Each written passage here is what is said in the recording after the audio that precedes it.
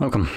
In front of me is an Honor 8, and today I will show you how to wipe cache partition on this device.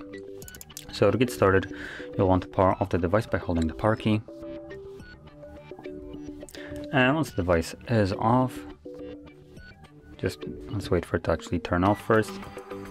There we go. So once it's off, you want to hold power key and volume up together. Now we will need to hold it for quite a while.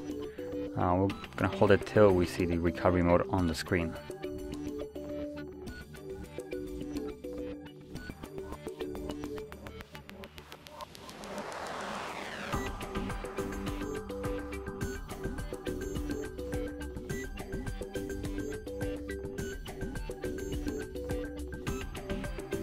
And there we go.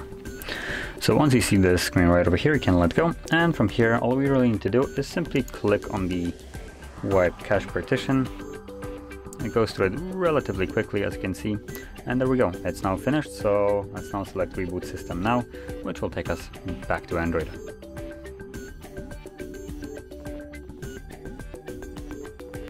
And as you can see, we're now back in Android. So if you found this very helpful, don't forget to hit like, subscribe, and thanks for watching.